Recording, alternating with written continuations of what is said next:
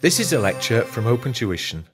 This is a brief revision lecture on economic value added, a topic in the Advanced Performance Management syllabus. First of all, the overall shape of the calculation. EVA is NOPAT, the net operating profit after tax, minus a charge at the weighted average cost of capital for the use of capital. So NOPAT, net operating profit after tax, this means it is before interest but after tax. That is not a figure which will appear naturally in any sort of income statement or profit and loss account, because it goes operating profit, interest, profit after tax, tax, then the retained profit or the profits available for dividends. So NOPAT has to be normally specially calculated so that it is before interest but after tax. And then the charge at using the weighted average cost of capital rate for the use of capital. In other words, after you've made your NOPAT, if you had to pay for the capital, would you still be in the clear? Or would you essentially be making a negative economic value added, or would you be making a kind of positive figure? In other words, you are doing well enough to stay in front of the charge for the capital, for the use of that capital. Almost certainly the single most common error comes when we look to see this charge for the use of capital. It is the opening capital, in other words, as at the start of the year in question. It has to be the opening capital employed at the start of the year in question. So, let's see a simple example. Here we have 2 years. 2x1 is kind of 2 years ago, if you like. 2x2 is a year just finished, where they'll both have year ends at the 31st of December. We have the profit before interest and tax. That's kind of the operating profit. Then we have interest which has been charged. That will give us the profit before tax when you take that interest off. Then we're taking tax at 25% in both cases. That will give us the profit after tax. And then we may go on to dividends. I think if we look at a capital employed, at the end of 19x1 we have 9,200. At 19x2 we have 10,000. There's an increase in capital employed of 800. The profit after tax is 990. So out of that profit after tax of 990, there must have been, I suppose, 190, probably, assuming no repayments of share capital and so on. There must have been probably dividends of 190 paid, so we just get the 800 in there. And what we want to work out is the economic value added in a very simple example for 2x2. And the first thing we have to do is to work out the NOPAT for the year ended 31st of December, 2x2. And we can, in general, you can start in two different places. We can take the profit before interest and tax, 2,000. We completely ignore the interest and say if you simply had to pay tax on that at 25%, that would be 500 of tax. You'd be left with net operating profit after tax of 1,500, completely ignoring the interest. The other way we can do it is to start at the profit after tax figure of 1,350 and gradually work backwards. So if we start there, we start with the profit after tax of 1,350. We want it before interest because it's a net operating profit. So we add back the interest of 200. But then we have to take into account, and again this is something that people often get a bit confused with, if you add back the interest, you're increasing the profit, you're increasing the tax. So you add back the interest, but you have to take a hit on tax, because you're not deducting the interest, which of course is allowable for tax. So it's not all made money. You never really paid 200 interest to start with. You paid 200 interest, less the tax relief on it. And if you're removing interest, you have to play fair. If you're adding interest back, essentially you have to adjust also for the extra tax that would be paid if that interest weren't taken into account. So we have to deduct from that the tax relief on the interest. That's no longer going to be found, no longer going to be enjoyed.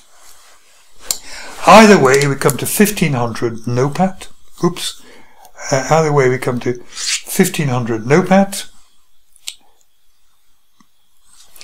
And the next step is to say, right, what is the economic value added?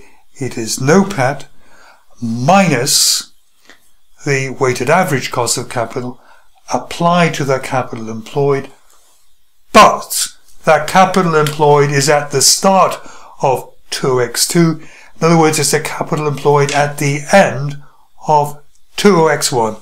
It is the 9,200 that's going to be in there. So the WACC is up here at 10%. 10% times that will be 920 taken off this, and that's going to leave us there with 580 as the economic value added, a nice positive figure. Using the capital cost is 920. We've made 1500. We're ahead of the game in there by 580. That is the economic value added. Now you know you're not going to get a question quite as simple as this. And almost always the other complications come because the profits as displayed for financial reporting purposes are not the same as the profits which are taken for economic value added purposes. For example, if we want to replace the book depreciation with what they call economic depreciation, it will recognize that by and large research and development expenditure should not be expensed, but the research and development expenditure should for these purposes be regarded as an investment, should be capitalized and then amortized. And marketing expenditure to do with building the brand is a long-term type of investment which is in the nature of capital, should be capitalized rather than expensed. And there are certain other expenses like non-cash expenses which are too easy to manipulate, if you like. An awful lot of EVA looks at cash movements rather than general bad debts or some sort of rather arbitrary book depreciation.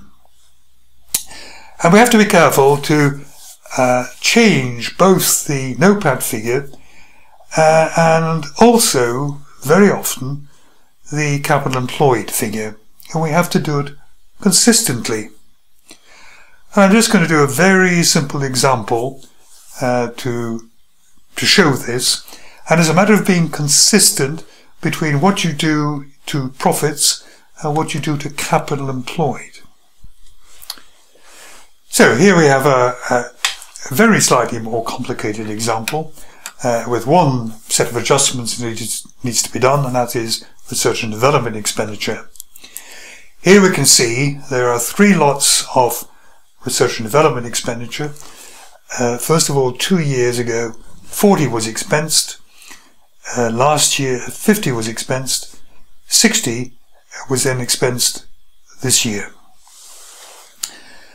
These three lots, instead of being expensed, are for the purposes of EVA, should have been capitalized. You're trying to run the clock back and say, from when this started, these should never have been written off. They should have been capitalized and then amortized over the 10 years.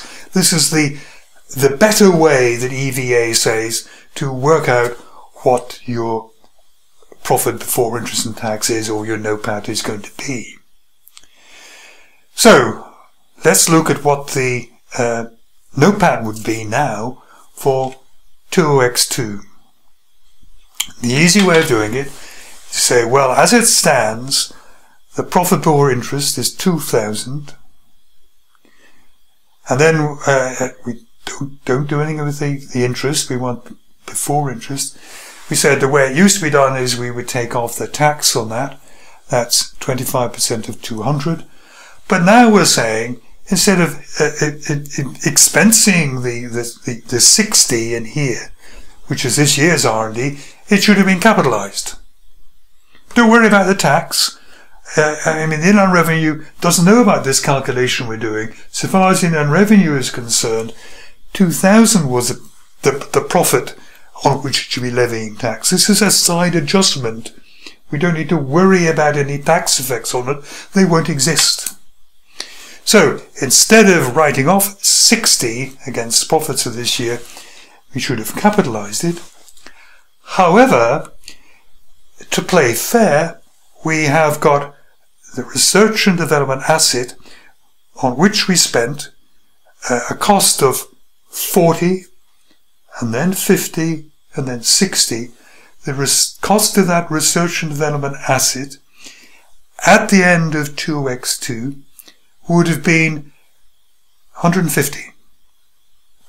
And that would all be capitalized, and that all has to be then amortized during 2X2 at 10%. So you capitalize and you amortize. It is consistent between the adjustments we're making on this year's profit and the adjustments we're having to do for not to expense this year's R&D, but also to amortize this year and previous year's capitalized research and development expenditure. So we need to take 10% in here of the 40, the 50, the 60, be 15 of it. The NOPAT now comes to 1545. Add back this year's charge, take off all the amortization we should be doing for this year's amortization on the capitalized R&D to date.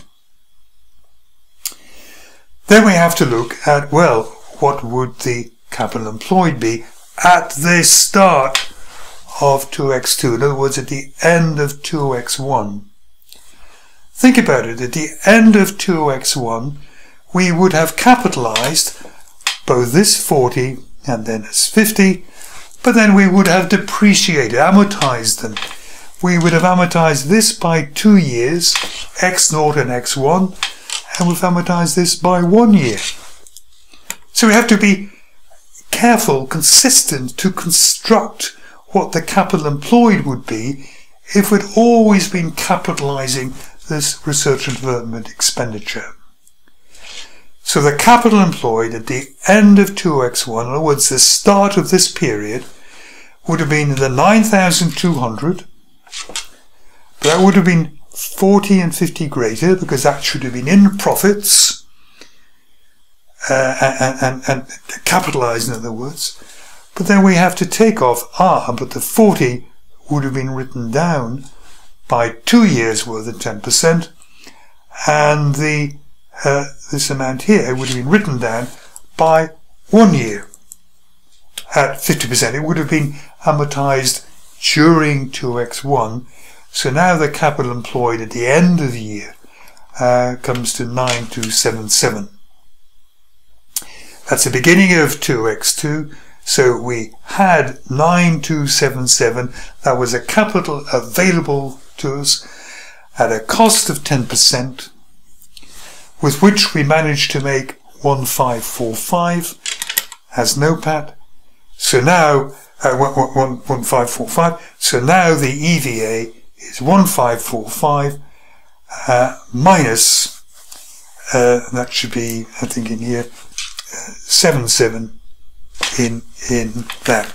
So it's going to be 1545 minus 927.7, 617.3 is what it should be. Sorry, I made an error in that. 617.3. So, two things to remember. Capital employed at the start of the period you're doing it for, and when you're making adjustments, think what effect these adjustments will have on this year's NOPAT and on the brought forward capital employed. Be consistent.